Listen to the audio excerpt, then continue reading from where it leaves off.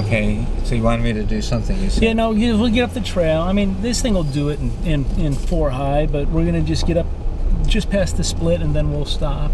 Okay. And now for wheeling, do you have much experience wheeling? A little, not a lot.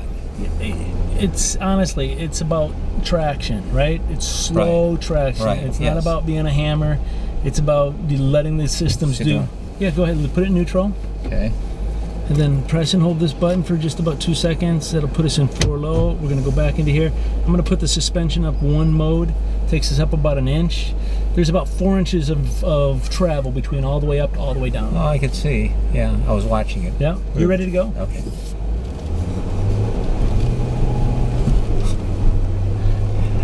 My wife and I did do an all-day Jeep driving event out at Hungry Valley. Okay.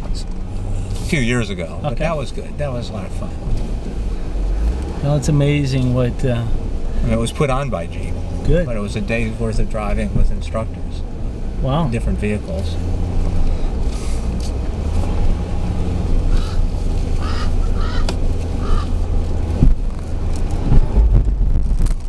This has got a rear locker. This has got our off-road 2 suspension, so it's got the skid plates, the air suspension, or an electronic locking rear diff. The front is open, but it's got the brake lock traction control. So if it senses slip, it'll brake the wheel that is slipping, diverting the power to the tire that's on the ground.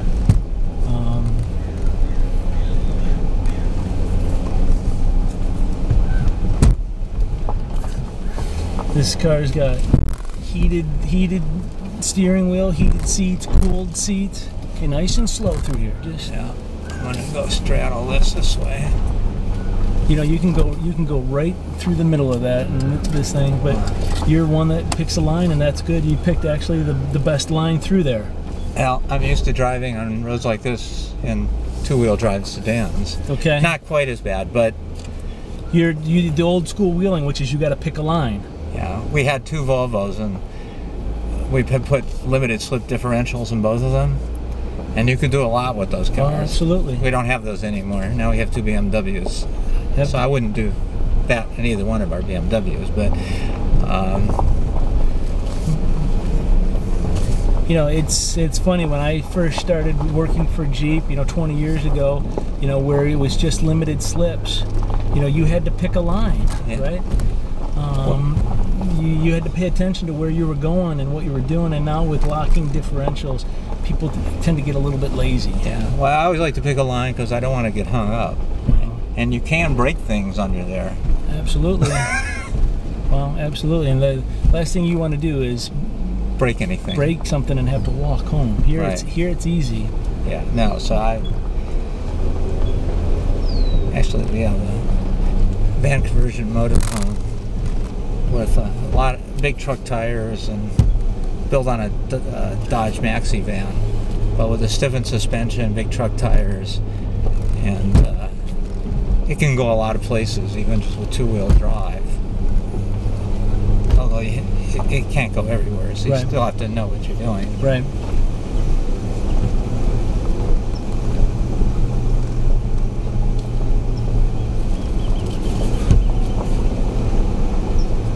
Now, who do you write for? I'm mainly for the BMW Car Club. Okay. But we do articles that cover more than just BMW cars. A lot of the owners have a variety of other cars too for other purposes. Like, I've organized a number of trips. Well, I've done some trips for the LA chapter, including to Death Valley. So sometimes the people will come with their 4-wheel drive vehicles, you know, because then you can go on. So you got more choices of roads to go on. What these guys are doing? Well, maybe they've got to wait for somebody, so somebody's on a hill. Yeah, there's no obstacles here, so. You've done the hard course? Yes. Okay, we'll take you over there. When we get up, when you just start coming down, we'll stop and I'll show you how We're gonna go. We're gonna show you. I'll show you the hill descent and how that works. You know, because we can go into one and use gearing to slow you down. Yeah, but the hill descent's much better. Hill descent's even better, and even in one with hill descent. Now, if we use this, you can. If you're in one, it's 3 miles an hour. If you're in gear 2, it's 4 to 5 miles an hour. If you're in gear 3, you're going to be going, 5 to 7 miles an hour. So it just gives you even more control.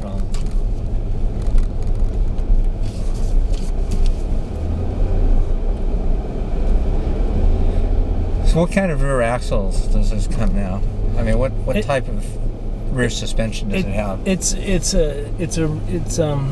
think a 5-link. It's a rigid rear axle. Yeah. So that's, I know when we did this a long time ago, that's what it was. But they said there were some significant advantages of that for really articulation. Yeah. Go ahead and start.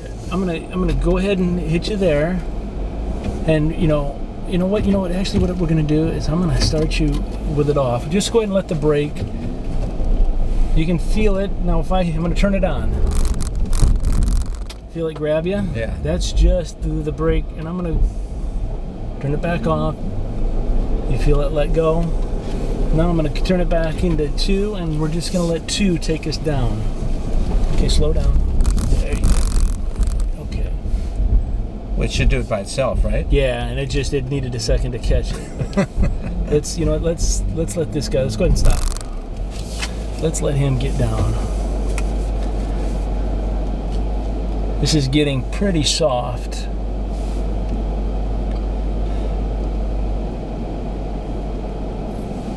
That's probably good. I drove that V-Works vehicle today. Mm-hmm.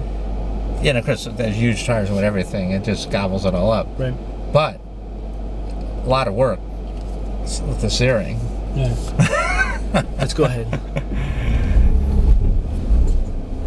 That's I would put it in the lowest. Yeah, let it, because it's gonna want to fall into that hole. So let's just start in that hole.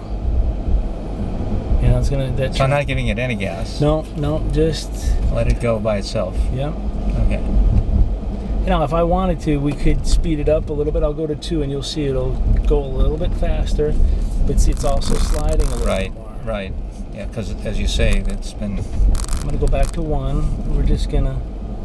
Now I like going right through stay to the left and put your left tires right through this hole. Okay.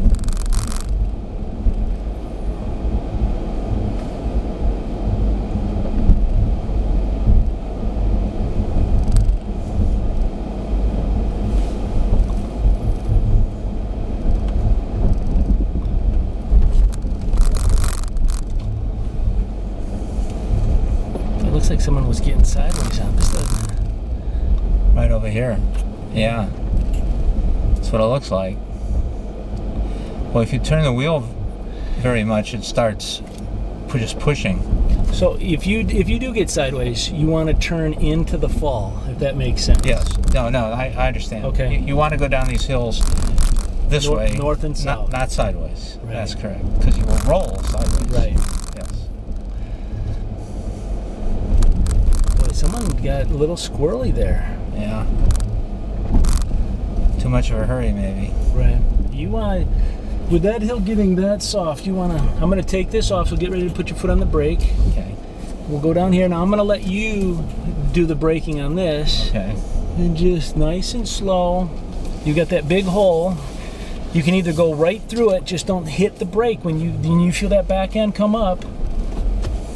Especially on this one. Yeah, I'm going to miss that one. Turn to the right. You want to turn into this. There we go. Yeah.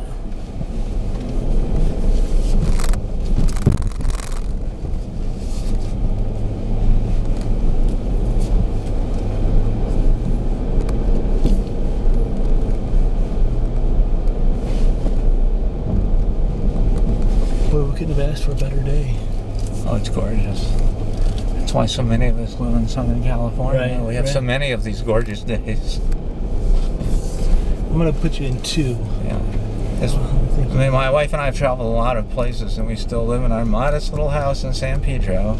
We're close to the ocean, and Right. just can't beat the weather. Right. And we like our little neighborhood, and we're not going anywhere in terms of moving. Right. Now, are you full time with the magazine, or do you have a day gig?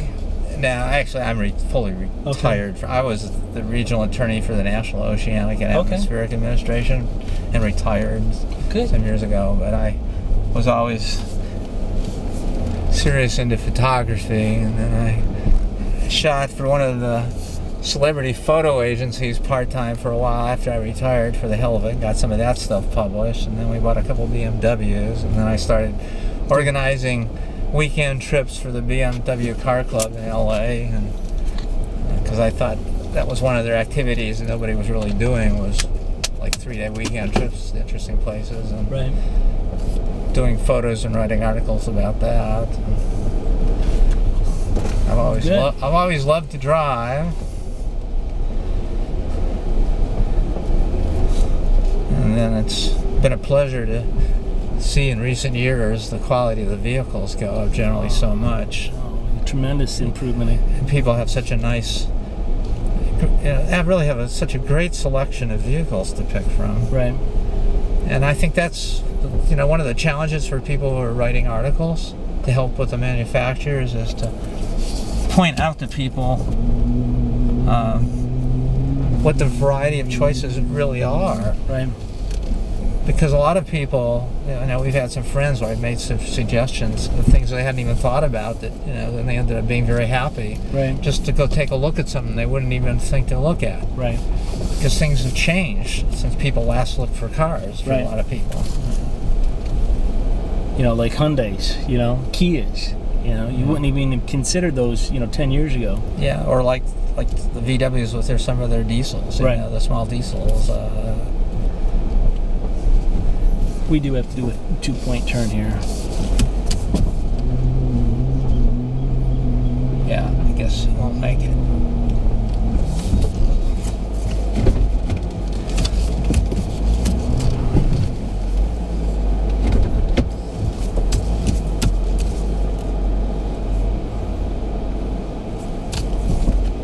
You're good up here. I think we're not going to scratch on this side. There we go.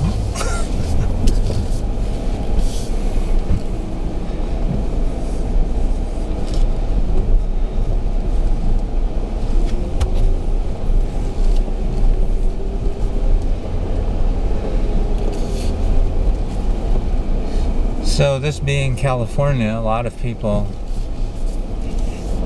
or a lot of families, will have some variety in vehicles. They may own a like the BMW too. They may own a BMW, but they may also own, a 4-wheel drive vehicle. Mini, they may own something to haul a big trailer with, haul the toys and whatever, the vehicle toys. No, you're definitely right. I mean, they're all over the map. Not like one brand families, right? You don't see that very often.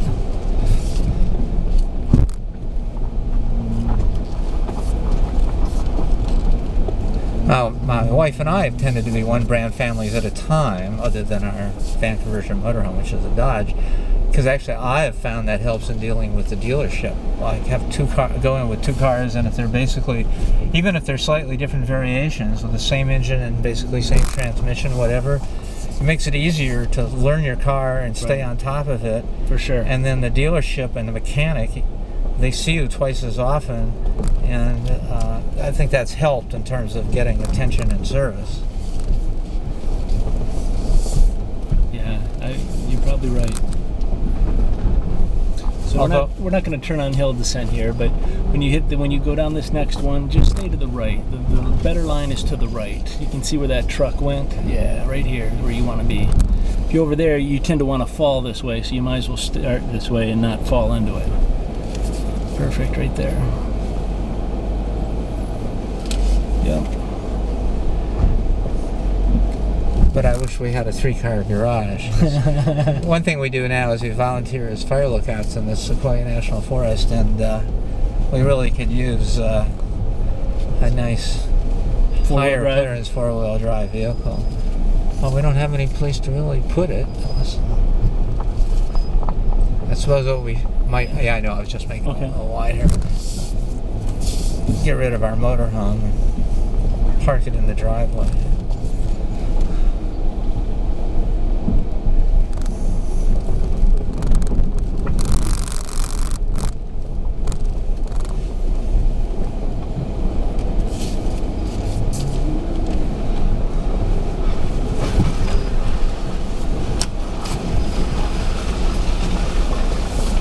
certainly a lot of people in the car club have multiple cars. Right. Right. A lot of car club people are sufficiently into cars. They have multiple vehicles, so they're not all cars.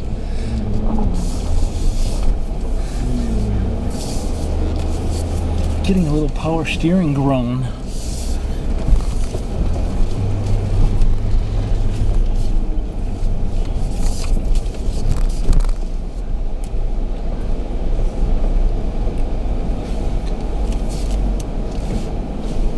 I was sort of surprised they couldn't get BMW to bring out an X3 or X5.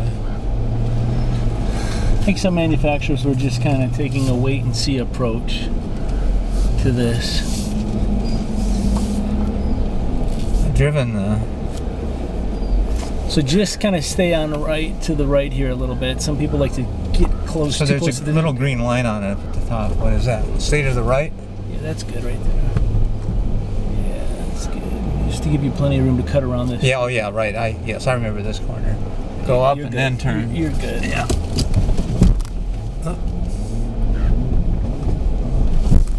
So which green line are you talking about? Oh no, it went away. Oh. It's gone. It was a little green light up at the top. Oh no, it's there. They would just walk by the steering wheel. Isn't that? That's just lights. That's just. Oh yeah, it's the headlights. Yeah, it's just saying that maybe because of the shadow here in the trees.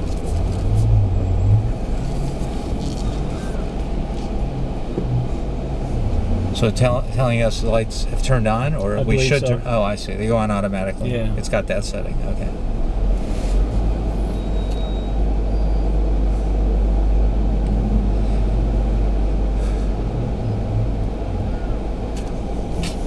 Hey, Buckaroo, how you doing? It's a wrap. No more? That's it. Course is closed. We got 15 minutes, buddy. No. Your clock's slow. It's 4 o'clock. What does that thing say? It's stated. Yeah, it hasn't moved. I What think it that's is for? I'm yeah. sorry. That's where we start off. It was at that. Hey, time. thanks so much for loaning me that Jeep, by the way. All right, cool. Good. That's weird. So I assume this car handles quite nicely on the highway as well. Yeah. Let's go ahead and stop it. We're in 4 low. Okay. So we put it neutral. This for us, you know, 4 low. Both the Wrangler, all of our vehicles, like neutral. So Wrangler, Liberty, Grand Cherokee.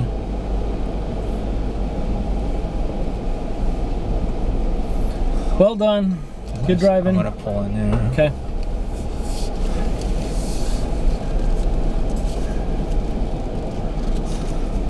Well, hopefully nobody's car got damaged this event. I think I saw a little bit of damage on one car, and that's it.